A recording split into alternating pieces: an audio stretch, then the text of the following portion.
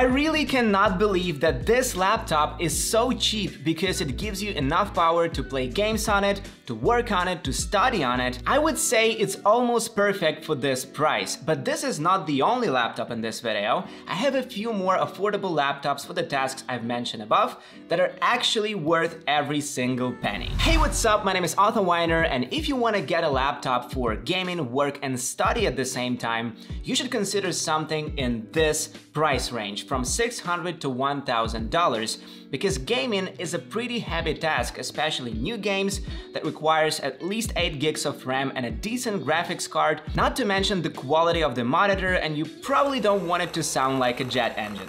Everything below this price range only good for very limited tasks like web browsing, working with text, but if you're into gaming, video editing, even photo editing and design, then something around $600-ish will be your entry-level machine. But let's get more specific and move to the first and probably the best budget laptop in my opinion for gaming, work and study. And you can also get more specific by smashing the like button, and in the next shot, Baby Groot will appear. See? So easy.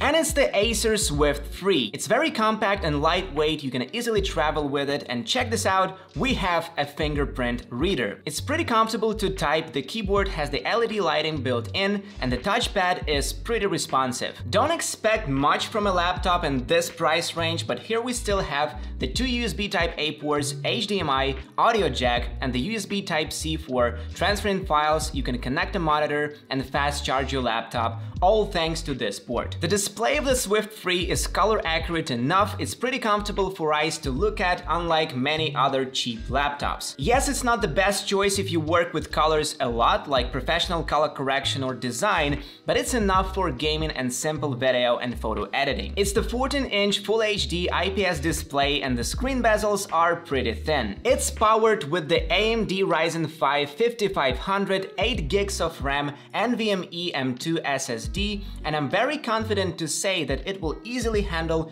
Photoshop, light 4K video editing, and I say light because we exclude heavy codecs like ProRes that professionals use, as well as graphics-heavy plugins. But if you have like 8-bit MP4 H.264 footage from a budget camera, this laptop will handle it easily. You can play almost any game on this laptop, but on low and medium settings. However, you know, if work and study is what you do most of the time, then playing games even on these settings will make you feel satisfied and will pass the time. But what I really like about the Swift 3 is its power efficiency. It's not heating like crazy, and you can literally work and study on it almost all day long. Acer stated that you can work 13 hours on a single charge, and it's almost true for simple everyday tasks. Of course, while gaming and multitasking, you can easily divide this number by 2 or 3, but still impressive for a laptop like this. I mean, this is what I'm buying a laptop for. I want to travel with it without thinking about the charger all the time. So it's a very good entry-level device that I strongly recommend for those who want to save money and get a universal solution. It's compact, comfortable to use, you can work with text, videos and photos, you can study, you can play games. Pay very close attention to the Acer Swift 3 because it's just so nice. Another good laptop for work and study is the Lenovo IdeaPad 3, made of plastic, and let's run through the ports real quick. It has 3 USB Type-A's, HDMI, the card slot, and the audio jack. The speakers are located down here, which is not always great because if you want to place it on your legs or bed, you will barely hear the sound.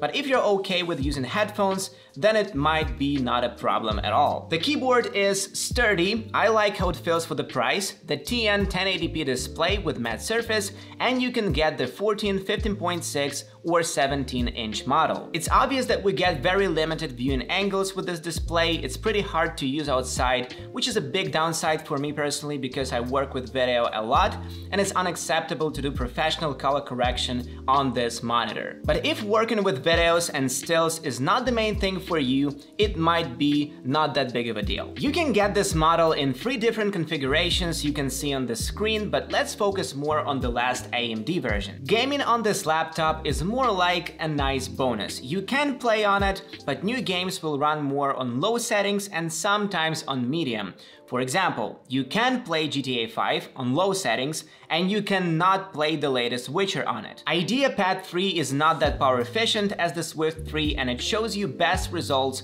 only when connected to power. On a single charge, this laptop will last you about 5 to 6 hours. Working with text, you can get a bit more. It has 8 gigs of RAM, 1 M.2 SSD, but you can install HDD inside if you wanna expand the storage. So not that universal as the Swift 3, but still a good budget option for work and study and some gaming. The next one is way more gaming friendly and it's the Acer Aspire 7. A bit more pricey, about $800, but it's amazing what you get for it. This is the AMD version as well, Ryzen 7 5700 and 4 gigs NVIDIA GeForce GTX 1650. And this is so enough for many games in 2022, not to mention work and study. And of course, this is not the only configuration of this laptop, you can get it cheaper and more expensive. However, I recommend getting the AMD version at least because it's cheaper and you get almost the same performance for less money. On top of that, Ryzen is very power efficient and will work great on battery power, so you can work and study without needing it to keep it plugged in. And talking about remote work, here we have the 15.6 Full HD IPS display with matte surface, which is always nice to have, especially if you work or study outside a lot. It's important to note that Aspire 7 is not so compact as the previous two, but we have many different ports and it's more powerful, so not that big of a deal for me. Also, this machine has a great cooling system and you can play any game on it with medium and high settings. It might get pretty complicated while picking an AMD Ryzen model, so here's a quick guide if you're not sure which Ryzen you should get. If you need a laptop for something very basic like web browsing, working with text, watching movies, then A series is more than enough. If you want to edit basic photos and videos, play online games, then Athlon is what you need. Ryzen 3 is like a transition point, but Ryzen 7 and 9 is where you can make 3D renders, play heavy games, edit 4K videos, and so on. So Acer Aspire 7 is more focused on gaming, but if you're okay with this bulky design, then it's probably the best choice for you because you will complete even graphics heavy tasks on it. But if you want to get a MacBook, then I definitely recommend the M1 MacBook Air. Yes, it's pretty hard to play many popular games on it, but if it's not the main thing for you and your main apps are available on the Mac and you like this operating system, then it will be the best option for work and study. Yes, it's not the cheapest option on the market, but it has a great price to quality to performance ratio. It has this tapered design, the bottom side of the laptop is like angling down, which is great if you type a lot.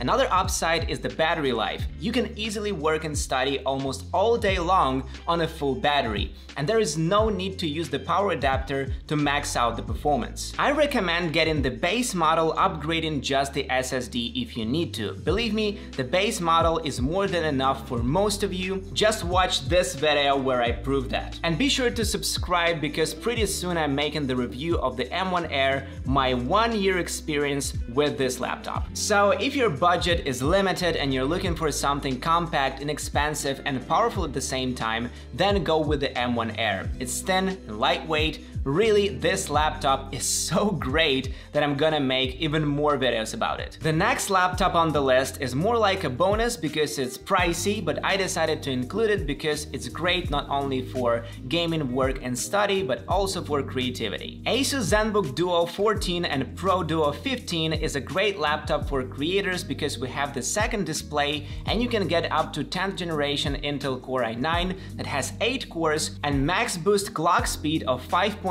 GHz. Also the NVIDIA GeForce RTX 3070, 32 gigs of RAM and 1 TB SSD. Now, there are different configurations where the cheapest one is $1299 and the maxed out model is $3340. For work and study, I recommend getting the base model with the Full HD display, but if you want to play heavy games and edit heavy videos, then the 15-inch model with 4K OLED is a better option. The color accuracy is great great, so if you plan to make professional color grades, then it's a great choice. And the second ScreenPad Plus display gives this laptop a unique look and feel, and it's great for designers, illustrators, video editors, and VFX artists. Having a second display right under your fingertips is so useful in almost any creative process. ZenBook Duo is lightweight and has a very durable design. It feels really solid. Yes, getting the fully loaded model might get pretty expensive, but the base ZenBook Duo 14 is more affordable and still enough for 1080 and 4K edits. So on the downsides, the price, there is no SD card slot and not too many ports available, but the rest is so great and I decided to show it to you as a bonus on this list. Well, now you know how to pick a laptop for gaming, work, and study, and always feel free to click on one of the videos you see here because they're also very helpful. Trust me. And see you guys next time.